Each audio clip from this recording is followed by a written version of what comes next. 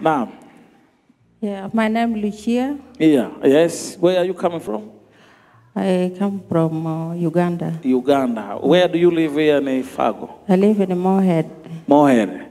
Is it one of the cities of this town? It's near, yeah. It's near. Yeah. Okay, what was your problem and what Jesus has done to you?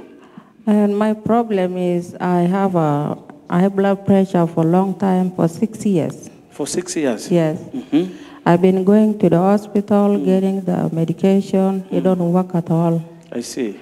Yes. After prayer, what Jesus has done to you? Oh, it's good. Always I have a back pain, and I feel my heart like faster. beating. So now when praying, I don't feel nothing. Oh. Yeah. Oh, hallelujah. Give hand to Jesus again. Amen. Hallelujah. Amen. So, are you happy now? Yeah, I'm happy. Just I want to pray more to get all this Hallelujah. blood pressure done. Hallelujah. Yes. Hallelujah. Asante sana. From Uganda. Bwana Yesu akubariki kabisa. Mateso na nguvu za giza zishindwe. Upokee uzima completely katika jina la Yesu. Say big amen. Say big amen. Amen. Sema big amen. Amen. Amina, amina. Twende. Ngoja kidogo.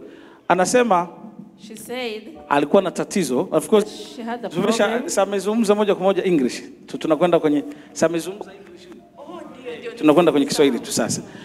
Amekuwa na tatizo la blood pressure kwa miaka 6. Ameenda hospitali zote hapa, hawana majibu, maziwa yake bado yako vile vile. Lakini baada tu ya maombezi, alikuwa na kitu kinachoma hapa kinauma, baada ya maombezi anashangaa hasikii chochote tena, yuko mzima kwa jina la Yesu. Nikuulize kidogo, do I give anointing water or oil? Do I give anointing water or oil? How I pray in the name of Jesus? Yes. Do I give a water or oil? No, nobody Tell them, give. there is a viewers who are watching right away. No, I don't like that. Because Do I give water or anointing oil, or I pray by Jesus' name? But pray by Jesus' name. Give hand to Jesus. Sante. Kimbia. Huyo. Jina lako nani? Jina langu mimi ni Timina. Timina. Unaweza Kiswahili au Kirundi? Naweza semea Kinyarwanda. Kinyarwanda. Haya. Au Kiswahili. Vuga. Vuga Kinyarwanda tusikie vizuri. Okay. Jewe ndi Timina. Mimi ni Tamira. Imana cyane. I thank God. Subiri amalize. Thank God. Subiri amalize. Zungumza alafu utatafsiri. Nanje mfite kibazo cyo. Sikie kwa kwanza. Mfite kibazo cy'umutwe, zangwara umutwe cyane, n'umutima ukirukanka cyane. Tension ikaba nyinshi cyane. Nico kibazo mfite, zandibwa n'umutwe n'amaguru n'amaboko zose bizabimbye. Kubera diabete. Sasa baada ya maombi nini kimetokea? Nimesimama sana hapa. Umeshangaa? Nimeshangaa sababu simami sana muda mrefu sana. Umekimbia? Nimekimbia hata na leo na saa hii naweza kimbia. Piga makofi kwa Yesu. Anasema anasumbuliwa na kichwa. Hebu tuambie. She said that she has a problem of a headache and high blood pressure to a certain extent that she feels pain in her feet and in her arms. Also, after prayer, Jesus. Anasema hivi nasikia vizuri na for now she's feeling better and she feels well. Hapa muda mrefu. And she has been standing here for a long time. Na anaweza kukimbia. And she can walk. Yesu, asante uzima juu ya mama huyu. Tansio, diabetes iwe mbali naye baada ya sasa, awe mzima permanently katika jina la Yesu. Haya, kimbia hapa tuone. Huyo.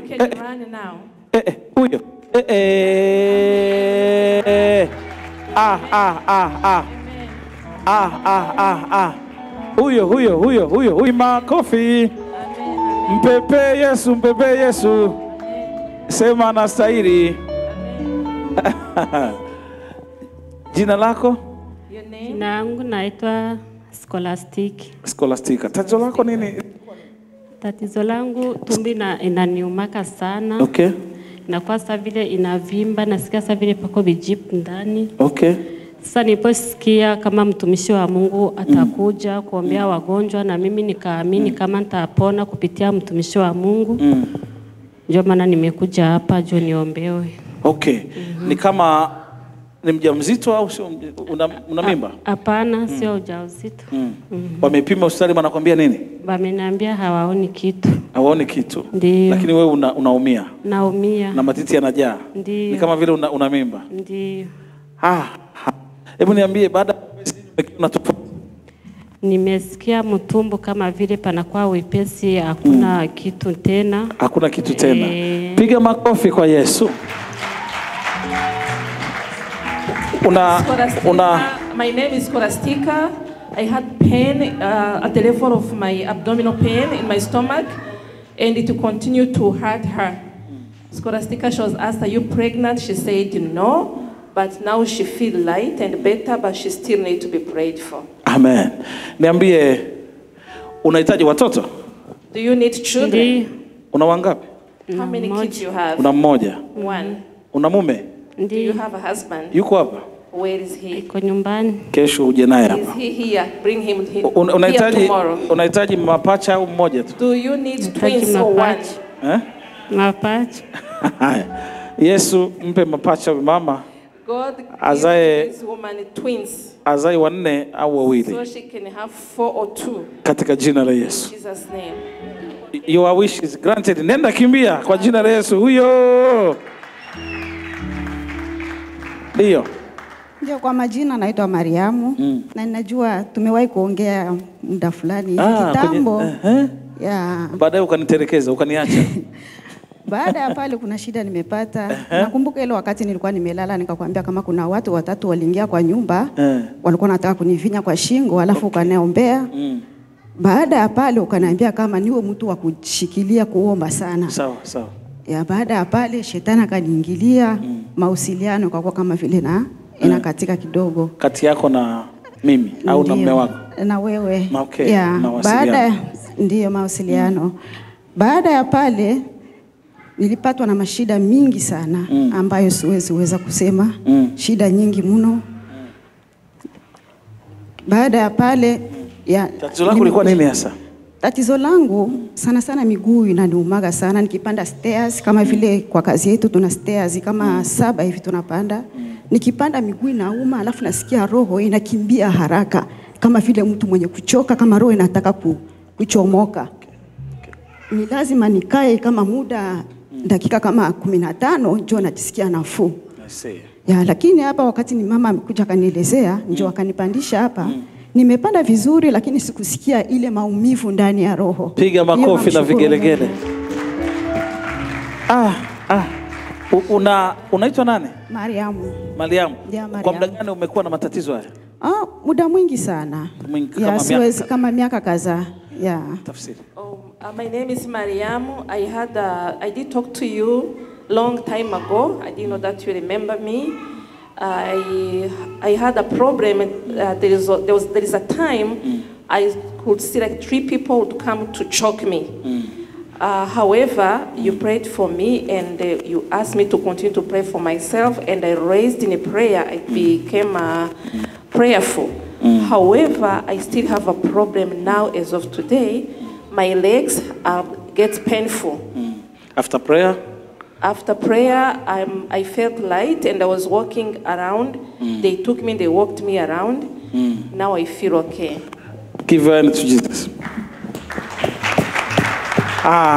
Niambie Mariamu, unaishi hapa? Ndio, naishi hapa Fargo, North Dakota. Mariamu, do you live here? Yes, I live in Fargo. Na nina shida, kijana wangu amefungwa, iko jela. Iko jela? Ndio. My son is in jail. Amekuwa gangster au ilikuwaje? Hapana, ni kijana mtulivu sana, sijui nijaribu tu kama shetani. Ni kama shetani tu amejaribia hivyo jaribu. Kwa kesi gani ameenda? Alikuwa kwenye kanisa na anapiga piano, alafu alienda kucheza na mtoto wa pastor, mtoto mdogo, lakini hakumharibu. Mtoto ni mzima, mtoto wa kike.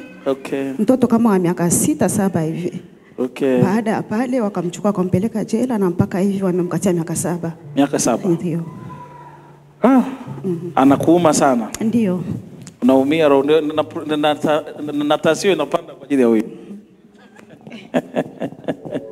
Tafsiri ya. I need the prayers because of my son in this picture. He's in jail. You ask, is he a gangster? I say, no, he is not. He's a very good son. He was playing music in the church, but there is an incident that he played with a pastor's child. Then from there, a problem came, and they put him in jail for 7 years. Sawa mama, hoja tukuombea. Anaitwa nani? What's his name? Bwana Yesu, mponye huyu mama, awe huru kabisa. Pressure iwe mbali naye, mateso yawe mbali naye. Hata mtoto huyo unaweza kufanya jambo kubwa ukamtoa gerezani. Kifungo chake kikafupishwa, akatoka nje, hata akapata kifungo cha nje. Roho Mtakatifu, asante kwa maana kilio cha mama utakisikia na utakijibu. Hakuna jambo gumu linaloshindikana kwako. Mfunike kwa damu ya Yesu, mpe faraja ipitayo akili zote. Hata Roho Mtakatifu uwe karibu naye, mfariji na mpe neema kuyasahau haya. Upesi kazi za giza za kichawi ishindwe katika jina la Yesu, tuseme amen. Amen. Pole sana mama na machozi. Kimbia hapa kwanza, miguu yako tu. Huyo.